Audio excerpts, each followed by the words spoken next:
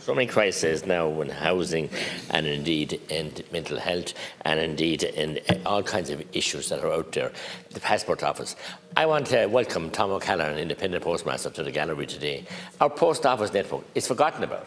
And your previous government and your confidence supply, and now you're in government and you're paying lip service, not even paying lip service to the private contractors who are operating the post. All through the COVID situation, they ponied up as always.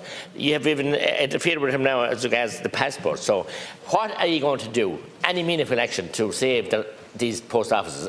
Hundreds of them will be lost to the service, and it's more and true, Shane. It's a great pity because they are the people that are in the communities looking after people daily and looking out for them and giving that service for pittance.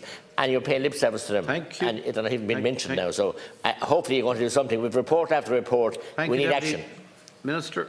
Thank you, Deputy McGrath. I too would like to welcome Tom O'Callaghan to the gallery and to say that the government strongly acknowledges the important role of post offices in urban and rural communities all over the country. Sometimes they're just held up as being important in rural areas. They're important in urban areas too.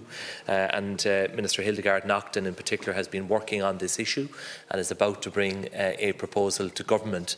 We are conscious that the transformation payments that were in place are due to end at the end of this year, and we're very anxious as a government to support the post office network, and I do expect there will be confirmation of a government initiative with a view to safeguarding as many post offices as possible around the country very shortly. Thank you very much.